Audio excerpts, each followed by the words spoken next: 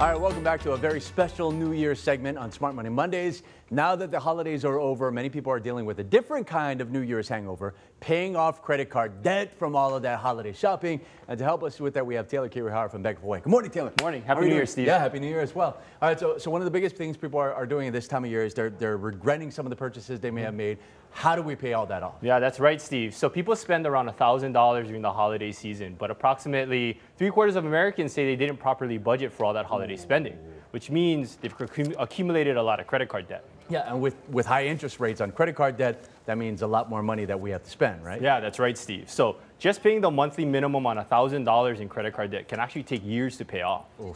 Okay, so what do we do? So one option is look at all your credit card debt and pay off the ones with the highest interest rate first. Yeah, okay, that makes sense. What about consolidating everything into a zero interest card? Well, that's another option, Steve, but be careful with that one. So you want to check your current rate, figure out how much you'll spend in interest over the next 12 to 24 months, and then compare that to the amount of cost of a balance transfer card, because many of those cards can charge you an upfront fee of 3% or more of that balance you're transferring. All right, so basically, read the fine print before you make that switch. Exactly, Steve. And before switching, you might want to consider calling your current company to see whether or not they'll lower your rate to keep you as a customer. All right, anything else?